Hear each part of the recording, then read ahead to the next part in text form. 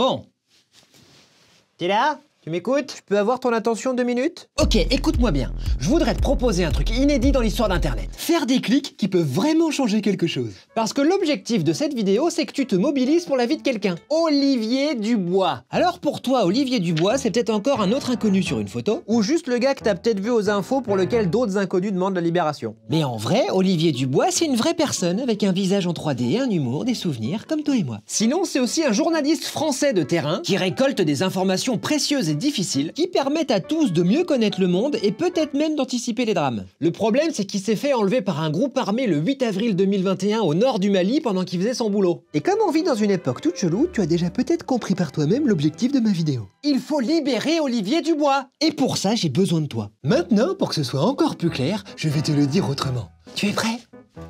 Je m'appelle Fabrice de Bonny et je suis un des auteurs de Et tout le monde s'en fout. Je m'appelle Marc de Bonny et je suis l'un des auteurs de Et tout le monde s'en fout. Et Olivier Dubois, c'est quelqu'un qu'on connaît personnellement. Avec Olivier, on a vécu tous ensemble, sous le même toit, au sein de notre famille. Pour nous, c'est comme un frère. Après la mort de notre père, il a remis de la vie dans la maison familiale pendant des années. Parce qu'Olivier, c'est quelqu'un à l'écoute et aimant. Si tu veux des détails, je te dirais aussi que c'est quelqu'un de profondément humain. Un gamer et un rôliste de la première heure. Qui pinaille toujours sur les règles. Quelqu'un avec beaucoup d'humour. Un super cuistot. Un passionné. Un voyageur. Il élève 2 enfants, de 5 et 13 ans. Leur mère, elle s'appelle Déborah et elle voudrait te dire ça.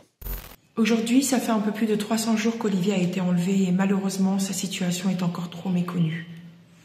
Des anciens otages ont pu nous le confier.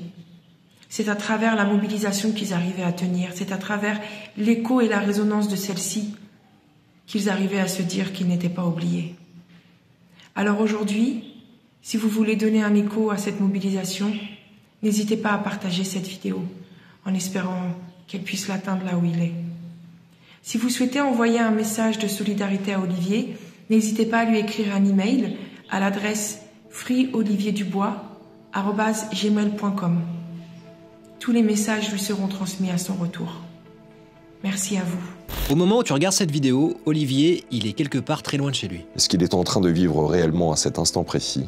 On peut pas l'imaginer. Nous, ce qui nous intéresse, c'est qu'il revienne sain et sauf. Et dans pas trop longtemps. En regardant nos vidéos, tu t'es peut-être demandé un jour comment tu pouvais faire concrètement pour rendre le monde un peu moins pourri. Eh bien, pour la première fois depuis la création de la série... Les clics, les likes, les coms, les partages de cette vidéo peuvent vraiment faire la différence pour lui. Mais genre vraiment. Parce que plus son dossier est visible et soutenu, et mieux il sera traité et peut-être rapidement libéré. En partageant cette vidéo, tu soutiens avec nous la libération d'Olivier Dubois. Dans la description, tu trouveras tous les liens sur lesquels tu peux t'inscrire pour nous aider. Et tous les moyens mis en place pour aider Olivier. Et si tu veux lui envoyer un message, tu peux le faire à cette adresse freeolivierdubois@gmail.com. Parce que c'est tant qu'on restera capable de prendre soin de nos semblables qu'on pourra continuer d'espérer vivre dans un monde meilleur. Merci. Merci. Merci.